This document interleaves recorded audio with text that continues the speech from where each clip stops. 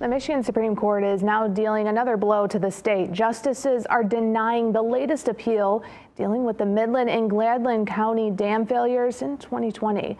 Now this case goes back to the Michigan Court of Claims.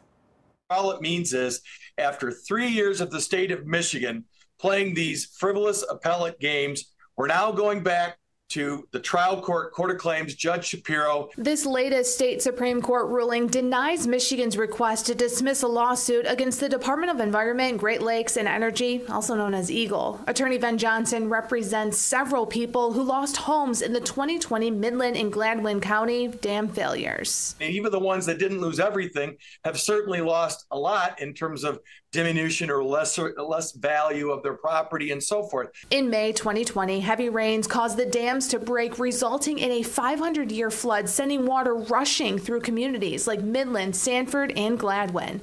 A lawsuit filed by Johnson on behalf of people alleges the dam owner and the state knew about the potential failure and did not fix the dams. And everybody always asks me, especially up in Mid-Michigan Court, like, why is it taking so long? Because the state of Michigan is playing this game that they've lost.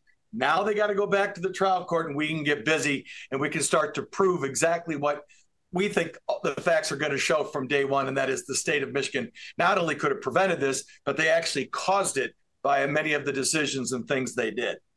Under certain laws here in Michigan, the state is able to appeal this lawsuit because of governmental immunity. Johnson says lately we have seen how the government has claimed immunity in some cases, saying they can't be held liable. In the Oxford Community School shooting cases, in the Midland flood cases, in the Flint water tragedy, what are we seeing the same way every time? And you're seeing litigation where when a governmental agency gets sued, they run off and get special automatic privileges on appeal that you and me as individuals, Courtney, under Michigan law, don't have.